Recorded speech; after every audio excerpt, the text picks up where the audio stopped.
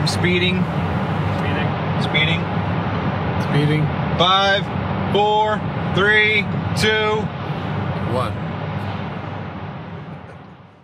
The world is changing faster than ever. What used to take decades is now taking years or even months. What you see right now is the illusion that people have had for many decades about the workplace being this secure place to work the rest of your life. For the first time in the history of our nation, our children will not do as well as us. We've seen our friends get laid off. We've been laid off. We've had our pay cut. People are overworked and underpaid. They seem to have less time and less freedom. They live under constant pressure. This is going to be forced. And so even if your employer loves you, they may have to cut you. There's something wrong that on Monday morning, the heart attack rate increases by 35%. Technology is accelerating, job security is declining. It just doesn't seem like the old models of making a living are as reliable as they used to be. Every aspect of our lives, there's a better way out there, but we're still doing it the old way. We live in the greatest country on the planet, and there are a lot of people sitting around complaining and being cynical. Like everyone's whining about this old model, and I'm like, why don't you leave it? Look at all this over here. Look at all this opportunity. Since so much of our lives revolve around our work and the way we make our living, many people are thinking there just has to be a better way. The biggest challenge facing our world today is not making money, is what are we going to do with all the displaced, unemployed people? People are afraid that they're going to make the wrong decision. People are afraid of the unknown. People are afraid that maybe I don't have the skills. Hey, sports fans, industrial age is over. It's dead. It's dying. That's why going to school to get a job is an obsolete idea. A steady paycheck is an industrial age idea.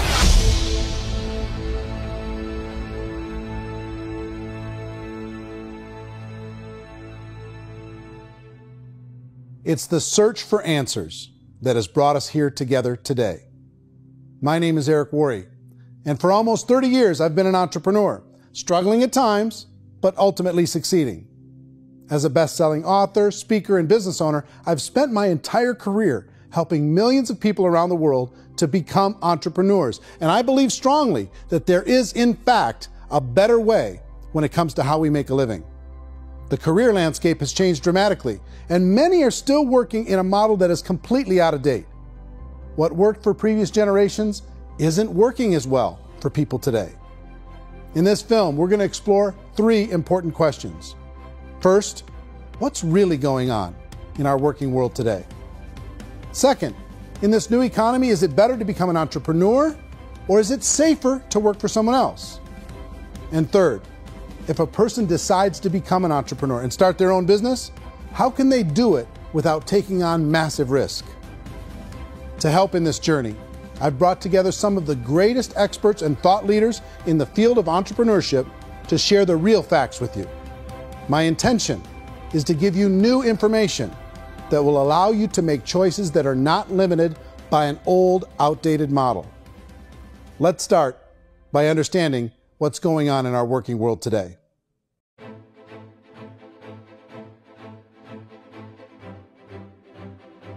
Let's look at unemployment. 30–40% of the people are honestly not working, but would be working. What our government does is if you haven't found a job in 6 months, we don't call you unemployed. We pretend you dropped out of the labor force. I've often said that unemployment, particularly structural unemployment, that's unemployment due to technological changes, is the first sign of economic growth. Think of it, 10 people live on an island. They go out every day and fish. One day, new technology shows up. A missionary brings them a net. Now, using the net, one pilots the boat, one throws the net. 2 fishermen can do all the work 10 used to. That's a 500% increase in productivity, 2 doing the work of 10, in one day. You don't have to learn a lot to learn how to throw a net instead of throw a fishing line.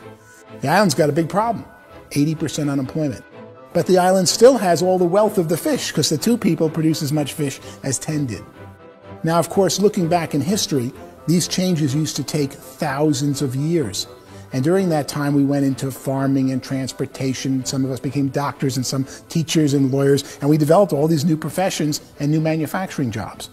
Today, these changes are occurring literally in one day when a new technological advance occurs, and we don't have the social structures to deal with it or to retrain the unemployed people. So one of the things that I think is interesting as I travel across the country and really travel around the world is the way that we work and the way we get paid for work is changing pretty dramatically. On a global basis, everything is being turned upside down because of the rapidly advancing technologies. They are eliminating many jobs, and we have been left with many people not prepared for the jobs that exist. A lot of demand in public companies was to squeeze out all the fat and to get just as much margin as we possibly could, and fat equals humans. So this idea of job security in information age is so obsolete, but it's still taught inside our school system, and that's where the problem starts. There's no financial education in the school system, and people are still trained to be employees to work for that paycheck. This is a chart on the middle class. What's happening in the middle class, those that went to school, their incomes have been coming down for years. And parents still say to their kids, go to school, get a job. Now what happens to all those middle class people who are dropping off the ends of the chart? Well, they become what's called working poor. And this is what happens to working poor. But they say poverty is ending. Well, poverty may be ending, but working poverty is going up. And this is food stamp usage.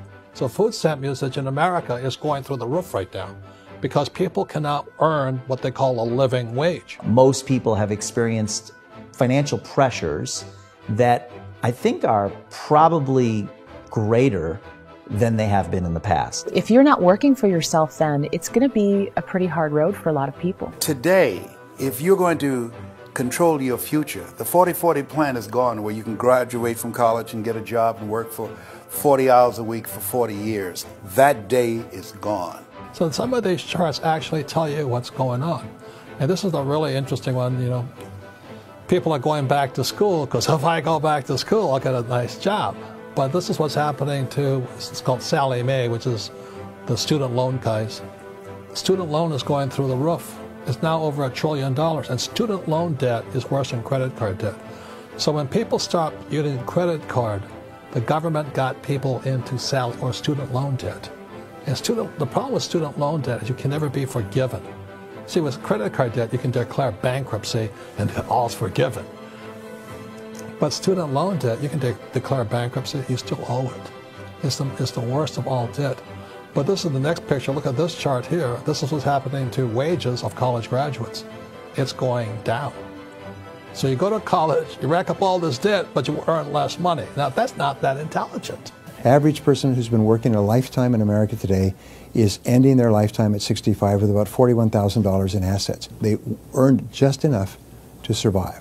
I think in the United States we have something like 17 trillion in debt. That's just the federal government debt. We got another 2 in municipal and in other, let's call it almost 20 trillion government. We've got 40 trillion in private debt. That comes up to close to 60 trillion.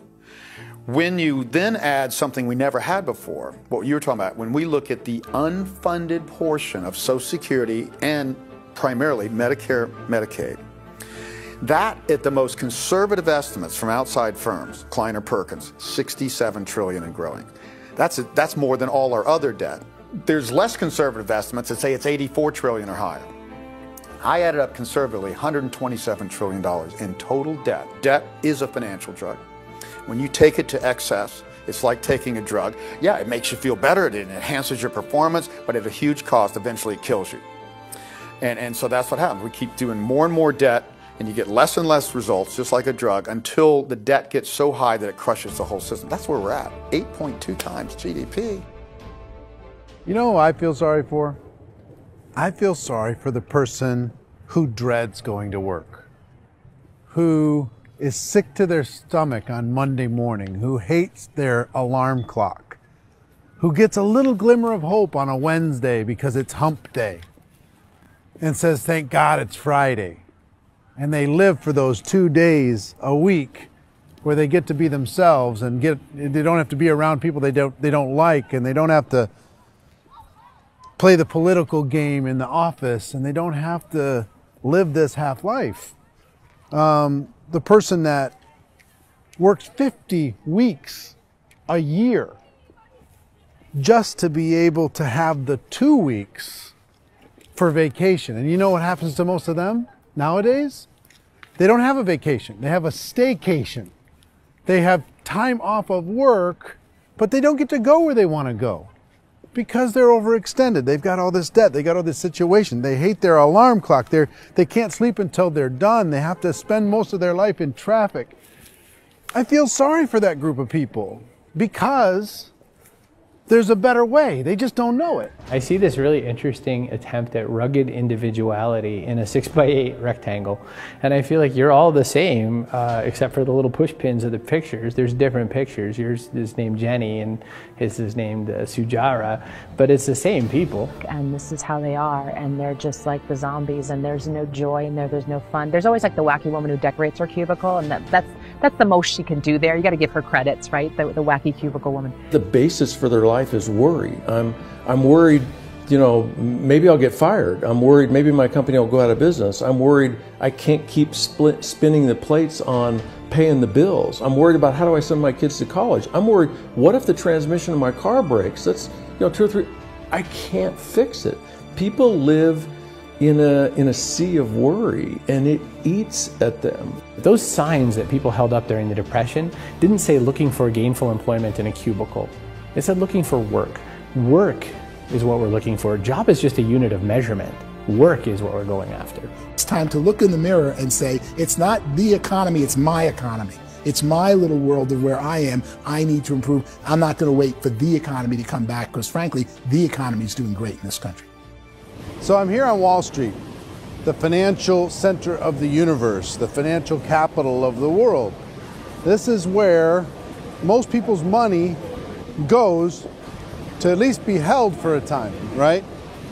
With interest rates in banks being effectively zero, and many experts are predicting it's going to stay at zero for the next 10, 20, even 30 years, people feel like they don't have any choice but to put their future into equities, to put their future into the hands of other people on this stock market, and hope that the stock market goes up, hope that the stocks that their advisors pick or that they pick goes up. That's one way to go, I guess.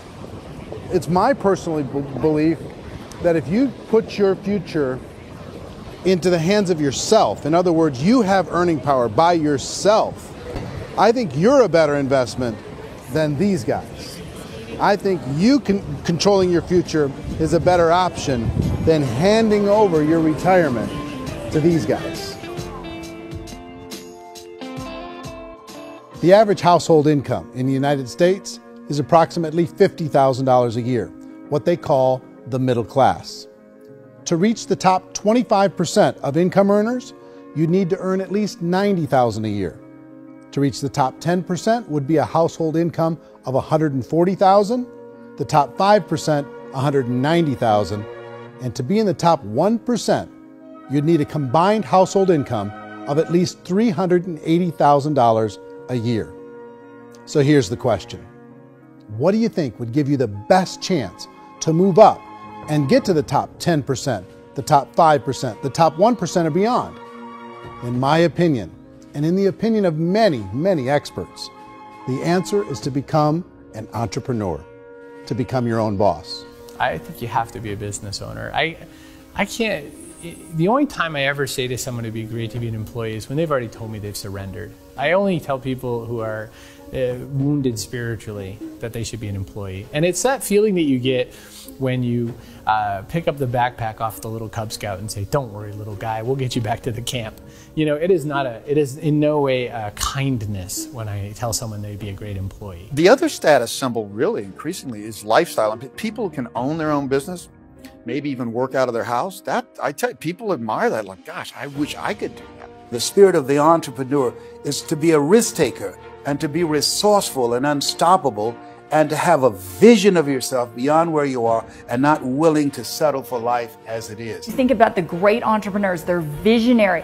They have heart. They're willing to do today what others won't so they can do tomorrow what others can't. Personally, I don't think of the new economy, the old economy. I create my own economy. The entrepreneur's in control. I decide what the economy is going to be like. In the world of entrepreneurship, there are no limits. you can make as much as you want, depending on how much you want to work and how smart you are and how great a team you put together. There's no more lifetime rewarding business than being an entrepreneur. Why in America, where anyone could be anything, would people want to give up their freedom and become effectively a modern-day slave, told shut up and be here every morning at 7:30, leave at 5:30, and do what I tell you? If people decide to become an entrepreneur and work for themselves, they have some traditional options, but they're riskier than you might think. Any kind of a retail business, retail build-outs, is extremely expensive. Even just these small little yogurt stores where they're putting little yogurt machines and you get all the different flavors, you're spending $200,000, $300,000, $400,000 to open a yogurt shop. I would love to buy a Dunkin' Donuts, but it's $500,000 or so to start. I don't quite have that just-in-case money. Risk you can lose it all, and most guys do 2 or 3 times, and even big guys like Branson, because I'm such a fan of his, half his companies don't work. If you make $1 million, your problems are going to go. If you make $1 billion, your problems are really going to go. Just the opposite. You and I know when you're making $1 million, you get $1 million responsibilities. You make $1 billion, you got 1,000 times $1 million responsibilities. And most people say, I'd love to be my own boss. 70% of Americans would love to be their own boss, according to recent polls. But they don't know how to get there. Because what are you going to do? One, you could buy an existing business. If somebody's selling an existing business, you have to ask why. Usually because it's probably hard. It's probably not making as much money as they hope. 2, they could buy a franchise. A little less risk, proven system, but it's expensive to be able to do that. 3, they could start something from scratch. And that's where a lot of people feel like, I don't have the chops to do it. I don't have the money. I don't have the product idea. I don't have the expertise. I don't have whatever it's going to take to be able to get there, and I can't risk my family to do it.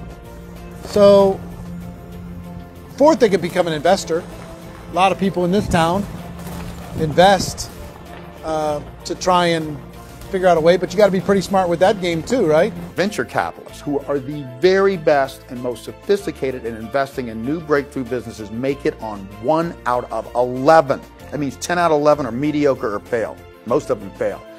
That's the risk there. An angel investor is lucky to get 1 out of 15 or 20. A business is a team sport. Like, I have to have accountants, I have to have engineers, I have to have systems designers, I have to have sales, marketing, I have to have accounting, I have to have mission statements, I have to have legal and all that. The average Joe Schmo, even me, I go out there, I don't have the skills to put a business together. I think the bottom line for the 4 traditional options is they take money, sometimes a lot of it. They take expertise, and they take time. All of that adds up to just too much risk for most people. I bought a business from somebody else and it was a lot of work, and you start wondering, what did I just buy? Because I guess ultimately I own your email list and I just overpaid for it. People that start their own business, they spend a lot of money, they spend a lot of time, a lot of effort to get things started. And the more you invest on the upfront, the harder you typically work at it. I can tell you what the success rate is of a restaurant. What is it? They're crazy enough. About 90% of them fail. About 90%, in how quickly? Year less. Wow. And if we're talking non-franchise, we're talking franchise, Sure. That's totally different. Yeah. But our students aren't getting franchise restaurants. You got to invest big money. Exactly. And with someone like McDonald's, you've had to work with the company for a long period of time, really know the To even have a chance at investing $1 million. have a chance, and it's a slim chance. What if there was a way that you had all the proven aspects, the comfort aspects, and you could still control your own life? What if there was both? In other words, you didn't have to create everything from scratch. You didn't have to be a super leader. All you had to do, what if there was a proven product already? You didn't have to create the product. And there's a proven system already, proven training already. Everything except an employer. That was the only thing that you didn't have. Do you think more people would be open to working for themselves in that environment?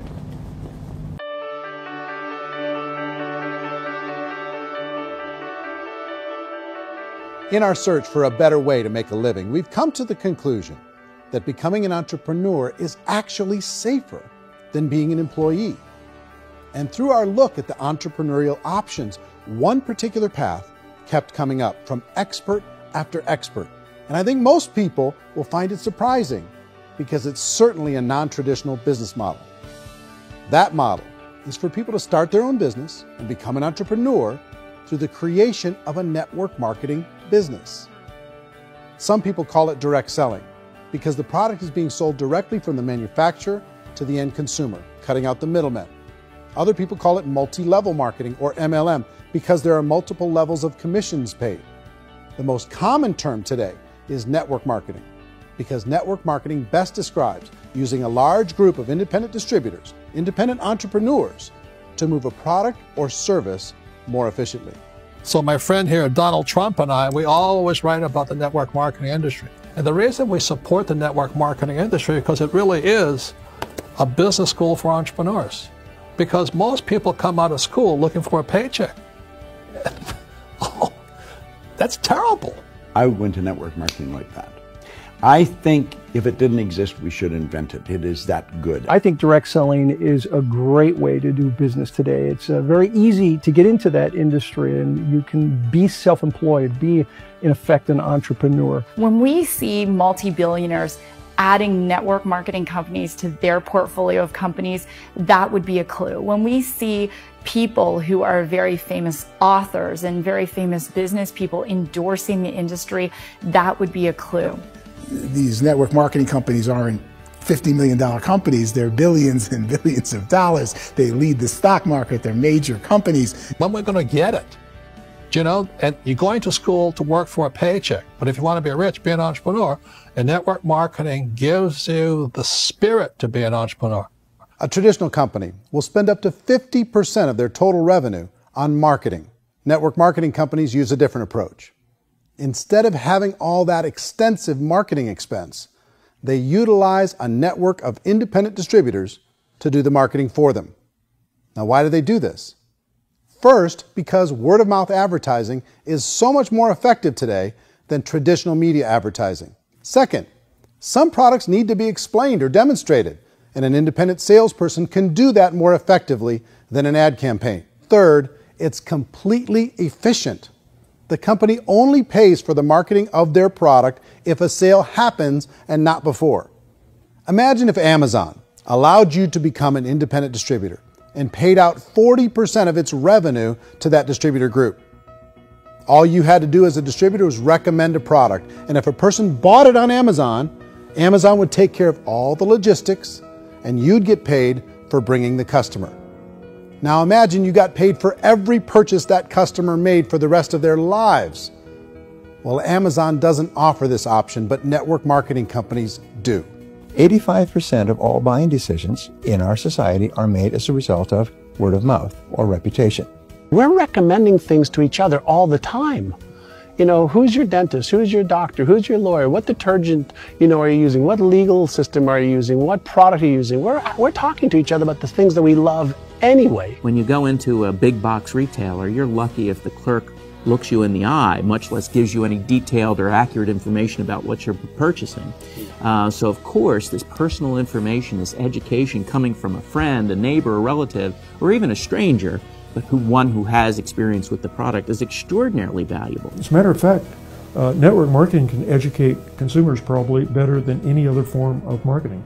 It certainly can do better than advertising, because advertising usually has a certain hype to it, and you can only get limited information. So, network marketing trumps advertising. If you were a typical sales company and you wanted to sell $1 million a month worth of product, you might go find 100 superstar salespeople. The quota would be $10,000 a month. So network marketing as a distribution system just flips the numbers.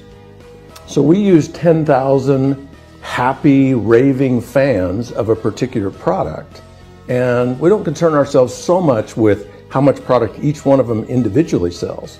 If they sell just $100 or $200 a month, and there's 10,000 of them, you're selling $1 million to $2 million a month worth of product.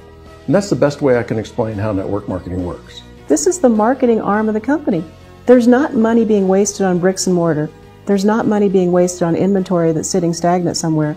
There's not of employees standing around that don't have customers. These are people that are going to connect with customers. These companies allow people to become independent distributors for extremely low cost and with no minimum time or sales quota. Essentially, they own their own business and can provide as much or as little sales as they choose.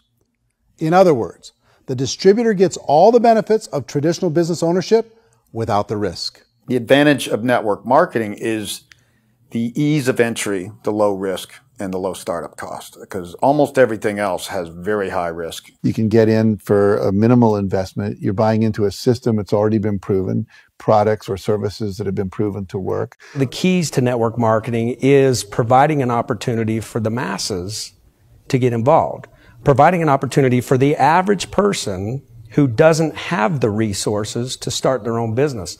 All of this so far is fairly straightforward, but network marketing offers another benefit, and it's this benefit that makes it so interesting for entrepreneurs. Network marketing allows a distributor to build their own network of other distributors and then compensates them on the sales created by that entire group. Direct selling is, at its base, very simple. It's the sale of a product or service to an individual on a face-to-face, one-on-one basis, just the way we're talking right now. But there's an important element as well, and that's the offering in conjunction with that sale of product, the offering of an opportunity for someone to make something of themselves. No matter what your social status is, no matter what language that you speak, I mean, look how many unbelievable people are becoming successful that speak every kind of language out there. What an awesome gift to give the world. Instead of having to work your way up in a system and prove that you could be a sales manager, they just decided everybody can be a sales manager. Everybody gets to build a sales team from day one.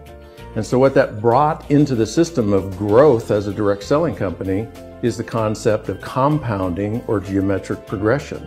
Because now you can actually grow a sales force very quickly because everybody is enrolling people in their own sales force. People who are like, oh, this is weird, I'm building a sales team, or what do you think you do at a regular company? How do you think a regular company works? Network marketing is the only industry that doesn't say your past determines your future.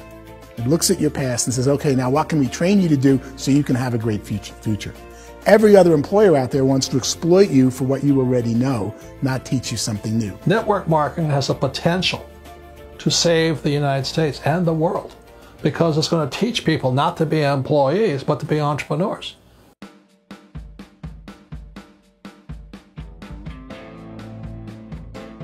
According to the Direct Selling Association, if you add up all the network marketing companies around the world, they combine to do over $178 billion a year in retail sales. To give you an idea of how big that really is, the NFL, the National Football League, does approximately $9 billion a year. The music industry does a little more than $16 billion a year, and the movie industry does about $80 billion a year.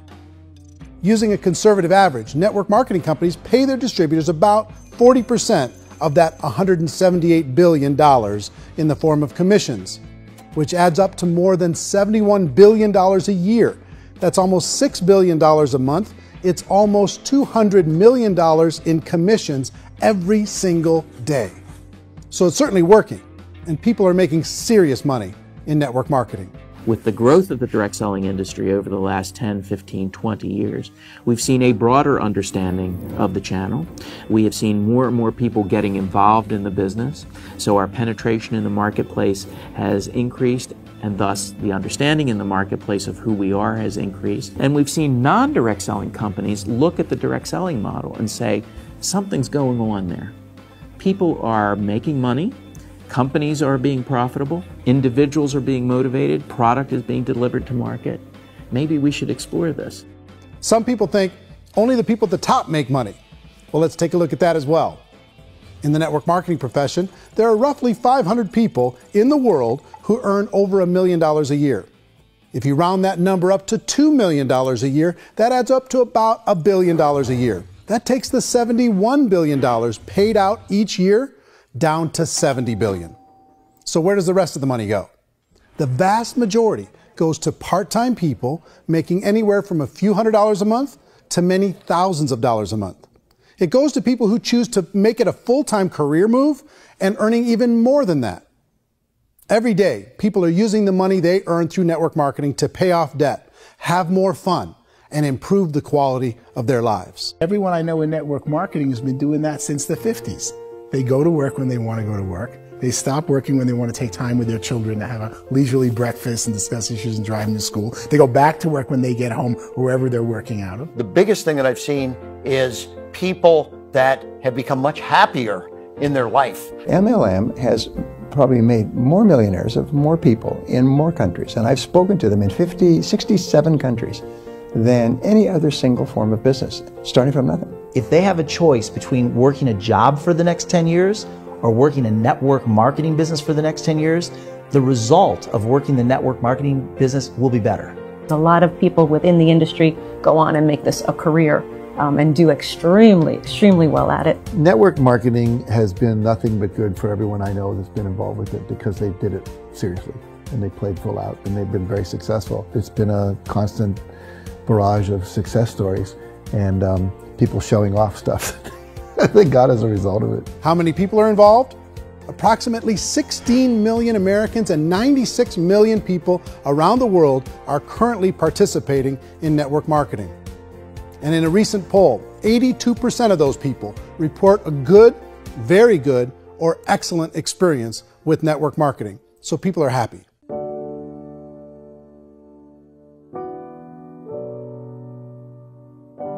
So I've taken a look at the network marketing profession and really tried to understand why so many people are confused as to the validity of this as a business. One is this pyramid shape. People get really messed up with this pyramid. Oh, it's one of those pyramid things. So I just think there are a lot of haters out there who really don't understand the industry and say, oh, it's a get-rich-quick scheme. It's a pyramid. Well, corporate America is a pyramid scheme. You know what I mean? It goes like this. You have thousands of MBAs, let's say working for Ford or General Motors or Coca-Cola.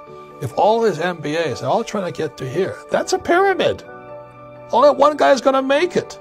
Every 10 years, one's going to make it. Whereas you look at network marketing, it's like this. So you're here, and your job is to develop other CEOs coming up behind you. So it's an inverse pyramid. In network marketing, it's a very simple concept. If you sell product, you get paid. It is paid based on production. There is no first mover's advantage. There is no investment component where the more somebody spends, the more they're entitled to make. So the two are polar opposites of each other. It doesn't matter what shape the company is or the compensation plan is shaped, whether it's a circle or a pyramid or a triangle or a trapezoid, it doesn't matter. If compensation is coming primarily from recruitment, then you've got a problem. On the other hand, if an operation is basing their compensation to participants on the basis of sales, even when those sales are generated by people you've recruited, well, then you're a perfectly legitimate enterprise. That's the legal test, it's the practical test. Another issue that's been true in the past that is no longer true now is people used to be in network marketing loaded up with products that they couldn't sell, and they ended up a loser. They ended up with a bunch of product in their garage. They ended up with a bunch of products sitting in their kitchen shelves or whatever, and they thought they could sell it, and then they weren't willing to or able to sell it, and they ended up with a bunch of stuff, and they were bitter about it. There was this thing called front loading where you had to buy, if you bought $25,000 worth of product, you got better commissions and all this. Today, it's almost all done by computer. It's direct mail, comes from a warehouse somewhere else. You don't have to have all this inventory. You don't have to stock up. It's a paperless world now. Most of it's done online. You have a back office. It really works. And the technology has changed everything. Third issue is people start talking about 99% of people in network marketing don't make any money. Well, we've talked about that over the course of this journey together. Almost $200 million a day is being paid out to network marketing distributors around the world. The naysayers, the people who say that it doesn't work, are usually the ones who just don't know how to make it work for themselves. And so they're giving you an opinion, and I tell people, don't confuse people's opinions with expertise, because opinions are free. And don't confuse sincerity with the truth, because people could be sincerely wrong. But here's the reality inside of network marketing. The vast majority of people that get involved in network marketing just become customers, and they get involved to be able to purchase product at a lower price. If you take Costco as an example, if a person goes into Costco and gets a membership to Costco so they can get a lower price on the product, we don't call that person a loser because they have a bunch of product that they walked out with with a smile on their face. Yet when some people want to take a look at network marketing, they say, well, those people, they're just using the product and they aren't earning an income, so they must be a loser. They're not a loser, they're a happy customer. That's the vast majority of people that are involved in network marketing. Now, a smaller percentage of those people decide to go build a business. They earn $300 a month, $500 a month, $1,000, $2,000. That's the bulk of earnings in network marketing. And then there's the few that really decide to take it serious, really decide to build a large network, really work to make that network very, very productive. And those people make huge amounts of money and there's no cap. What I do as an outside economist, just somebody looking at this industry like any other industry I speak and say, look, what's the realities of this? 1% do incredibly well. 10% generate some additional income at pretty low risk and effort. That's not, and 90% of people roughly end up customers. One thing that I think is real when it comes to people's perceptions about network marketing is people put this, and distributors, I think, involved in network marketing have some responsibility for this. They have sometimes unrealistic claims about the product or about the income. Most people who become distributors, they want the money, they want to be successful, but they don't have the skills. They don't know what to do. And when people don't know what to do and they're in a new business, they're scared. And when they're scared, they panic and desperation kind of sets in. So they think everyone they talk to has to get in. So if I talk to you and you say, well, no, I don't have time to do that, they're like, no, I need you. You have to do this or I won't be successful. So I start clawing on you. I start that desperation. So then I start making claims about the product, which are not appropriate, probably not even true. Or I start saying, oh, let me show you how you can make all this money and you don't have to do anything, Eric. And so you just totally misrepresent the opportunity and you're clingy with people because you think you need everybody to be successful, and you don't. You know, one of the messages that I try to deliver most forcefully to companies as well as salespeople in direct selling is that you don't have to overpromise. The reality is in network marketing, there's a lot of hard work involved. There's a lot of effort. You're going to have to develop yourself. It's a business like anything else. It's going to take some time, but in my opinion, it's better.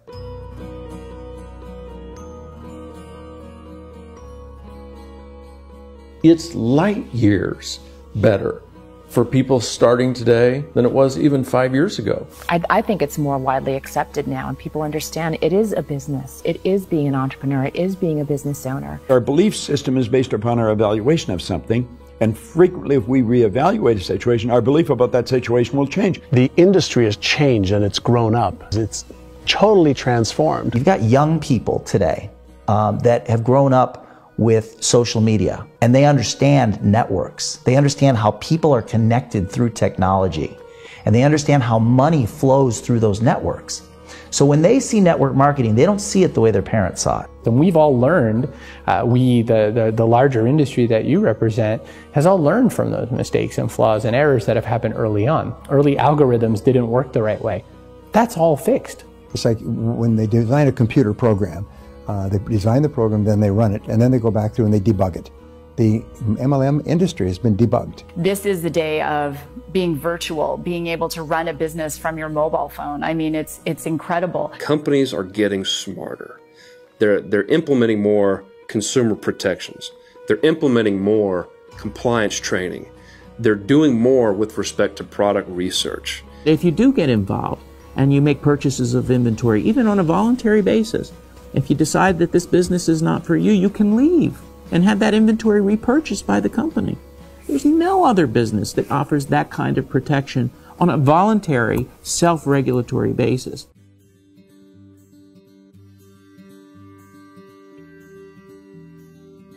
If you decide to look further into a network marketing business in order to generate more cash flow for your family, I would recommend reviewing the following 4 elements. First is the product or service.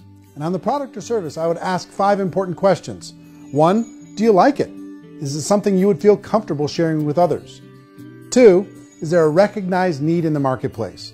It's hard to create a need if one isn't naturally there. 3rd, does the product meet that need? Does it solve a legitimate problem for consumers?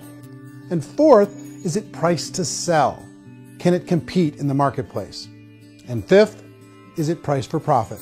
Is there enough margin for the company and the distributor to be able to generate income for the long term? If you can answer the questions on the product to your satisfaction, the next element to consider is the company itself. Is it well run? Do you believe in the founders or the management team?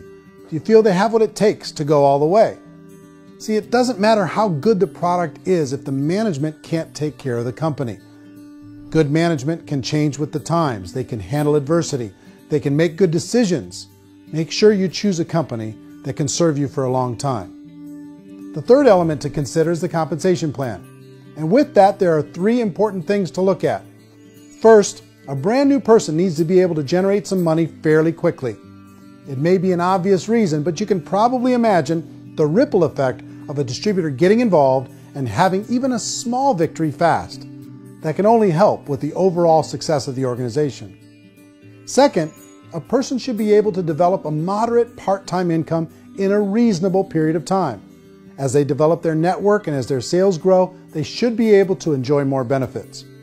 And third, for the people who are really serious, for those who decide to really go pro in the network marketing profession, there should be the possibility to make a serious full-time income if they work hard and are committed to developing their skills. If you're comfortable with the product, the company, and the compensation plan, the last thing you should look at is the support that will be made available to you. Does the company have a website? Does it have a solid online reporting tool? Do they have comprehensive training available? Do they host events to help you build your business? If you decide to do this, what kind of a support system can you plug into? Choosing a network marketing company is a personal decision. But evaluating the 4 elements of product, company, compensation plan, and support is a great place to start. Is the company promising that you're going to get rich quick or that you can make a lot of money without a lot of effort? That's a red flag. Is there a product that you really believe in that you think can be sold? Or are you being told by salespeople or the person who's trying to recruit you or by the company itself that don't worry about the product, all you have to do is recruit other people into the business? Red flag, warning sign. If you're hearing that, take a second or even a third look. Get to know the customers, the products, the business, have some success, and see where the opportunities might take you to move up in the organization. You want to find out how concerned are they about my education, my training, and my development? Is there a space for me to grow?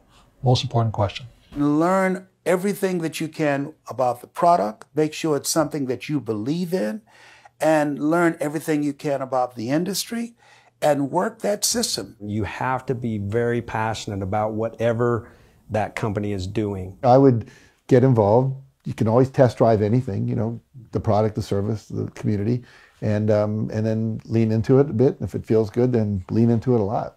Behind me is the Lincoln Memorial. And this is a place where Martin Luther King Jr. had his famous "I Have a Dream" speech. And at that speech, he talked about his dream for equality for everyone around the world, and that's a noble dream. But I think more people need to remember what it was like when they were kids and the dream was still alive in them. Before it got beaten out of them by reality, by this paycheck, by these responsibilities, and by having to live for this job to pay the bills. I think people need to remember that, go back to that. Once they know that there's a better way, I think their future is going to be much brighter. They can live a better life.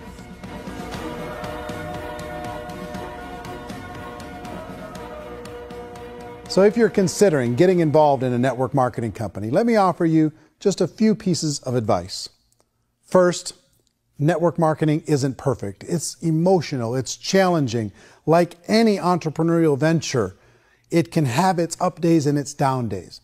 But if you have an entrepreneurial bone in your body, it's just better. Second, if you're going to do it, decide to be professional. Decide to go pro. It's better to do that than just be this amateur sticking your toe in the water.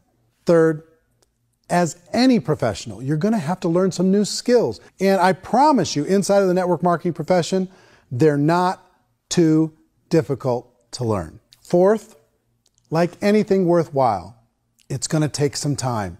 Don't expect that you're going to get to the finish line right out of the gate. And fifth, it's worth it. It's worth it to be able to take charge of your life again. It's worth it to be able to control your own financial situation. It's worth it for the people you're going to be able to spend time with. It's worth it for the things you're going to be able to see and the experiences you're going to be able to experience.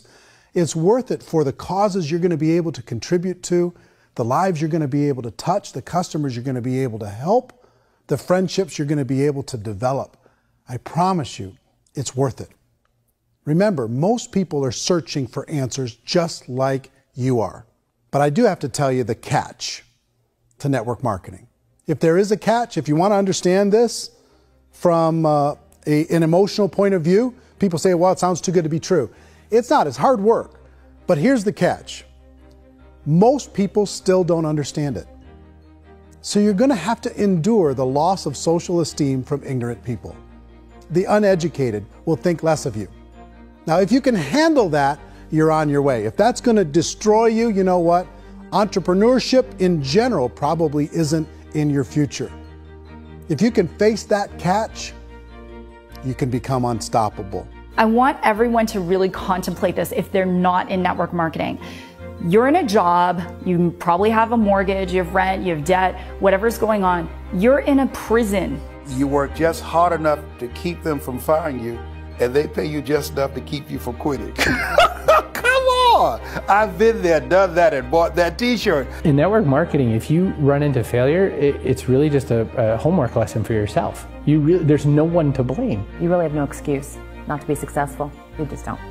People don't want to hear that, but there's so much available to you. If you want to be a good network marketer, be a student to the people above you, be a fellow traveler to the people on the same level, and be a teacher to those below, and know when it's appropriate to do which. People who are not afraid of asking people to buy things, or not afraid of persuading people with a chance they may say no, these people own the future.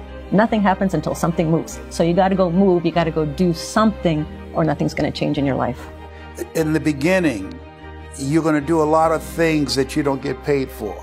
But as you go down the road, you get paid for a lot of things that you don't do. And your job is rehabilitating the spirit, the entrepreneur spirit in all of us. You get it back. Either give it a strong yes or a strong no, but no wishy-washy, dilly-dally stuff in the middle. There's dreams and there are nightmares, but I believe that the biggest nightmare of all is when you don't pursue your dream. You're going to see some monumental growth in this profession. It's an exciting, exciting time to be involved with the network marketing profession. The next 10 years, I see just exponential growth. When that tipping point comes, it's not a matter of asking somebody, have you ever heard about network marketing? You're really asking them, which company are you building your wealth in? We are here to fix the world, to improve relationships with other people, to improve other lives. And the real reward comes as an entrepreneur in any level from teaching somebody something and watching them soar. There is no greater reward.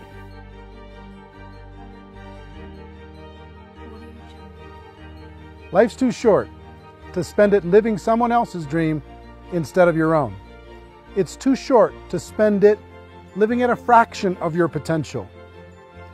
Can being an entrepreneur be a challenge at times? Sure. But here's what you get in exchange. It can be yours. Something that you built, something that you created, something that you made happen. This balloon represents your dream. It represents entrepreneurship. My wish for all of you is that you would reach out and grab it. The choice is up to you.